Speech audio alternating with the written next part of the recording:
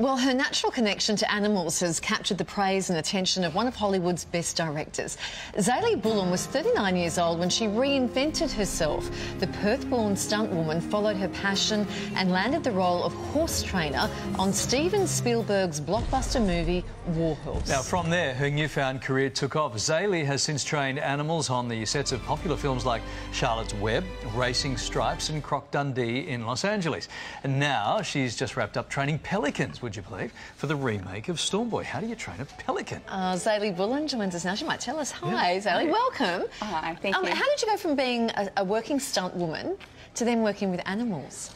You know, I wanted to work with animals my whole life. That's what I knew. As a little girl, my happiest memories and calmest memories were being with animals. So I guess I thought I needed to be a veterinarian back in the day, you know, when I was little. And when I was 19, my life changed. My sister was killed in a car accident, and it completely changed my mindset on the way I look at life and the way I believe things roll. And instead of being such a planner, it was more like go and do it. And it showed me the unpredictability of life, basically brought it to the forefront. So I saw a Palomino horse rear up on a commercial one day. I jumped in my car and I moved across Australia from Perth, where I grew up, to the Gold Coast to meet the beautiful horse trainer at Movie World at the time, and he was my stepping stone, Tony Jablonski, a very generous-hearted man. Yeah. Throughout my career, actually, yeah. So I would work in stunts, in answer to your question. I'd work in stunts to get money, to go and meet somebody else, to go and sit on the fence and watch them. And wow. Yeah. So War Horse was your first movie as a horse trainer. Talk about stepping in at the deep end. Right? That's not quite right. So I had done some other films, but I ended up on the set of War Horse. Right. Yeah. What was that like? It's pretty amazing. Pretty amazing. Steven Spielberg is an incredible man. Obviously, he's a genius. But he's also a very warm, softly spoken man. And the pressure, of course, is intense because he's expecting the best all of the time.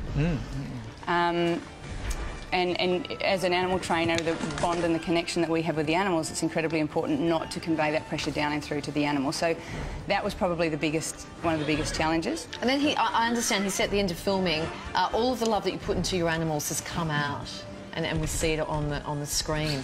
I mean, that's beautiful praise from one of the world's best directors. Yeah, and it was incredibly important to me too, because for me that's what I consider is my specialty. Is I'm a very emotive person, and I think that training an animal scientifically is important, but I have only recently, in the last few years, actually learnt more about the science of animal training. So for me, it's all about getting inside the animal's head and seeing what makes it tick and seeing what makes a training session fun.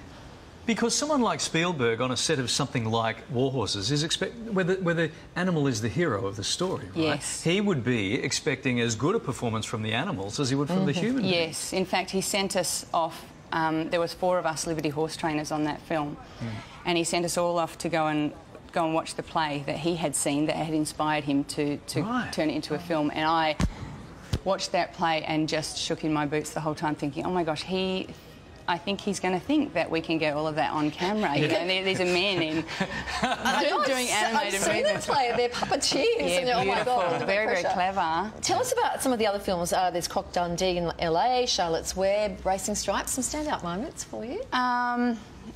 Actually, one of my favourite films that we worked on was The Legend of Zorro in Mexico. I went over to be a pig trainer and a donkey trainer, and ended up staying for the duration of the film, helping Bobby Lovegren, who was the master horse trainer.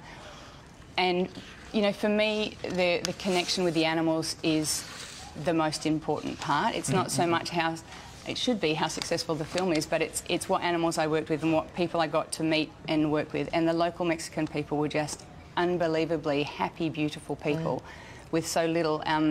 I got to work with this beautiful donkey who had it's in our book, actually. My sister wrote my biography, and the story is in there, and it's very, very close to my heart. It was a little donkey who I don't think had a whole lot of will to live. He hadn't had a very nice existence, I don't think, and bringing him out to become this little trusting soul in me was an amazing part of my career. Oh, if only you spoke about the little donkey you work with like that.